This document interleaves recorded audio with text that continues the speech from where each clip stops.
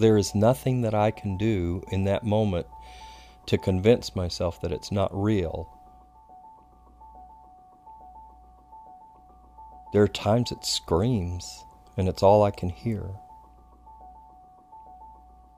There are days when I think I'm not going to make it through the day. And it's once a week at least, that I get up thinking, today's the day I'm going to go insane. I personally think feeling bad is okay as long as you set boundaries on it. What I have a problem with is when I go out of the boundaries and say, I'm going to kill myself.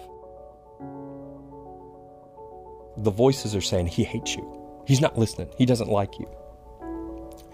I'll turn and say, is it possible he is? Is it possible he does? And it's like the voices, they may pout or say no, but at the same time, they'll quiet. Even the voices, I don't care if they're real or not. What I care about is their message. What are they trying to tell me? If I can ignore the language that I don't understand or the delivery that I don't understand and focus on the moment, maybe, just maybe, I can calm it, comfort it, diminish its power in me. What I think is you do what it takes to live, and then afterwards, when you can be objective, you try to sort out the details, but not while you're there, because it's just too overwhelming. It's too strong. It's too powerful.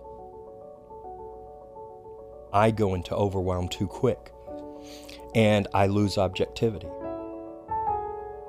But I try not to react until I've got to that objective state. I just had to come face to face with the truth that there was something happening in me that was not healthy.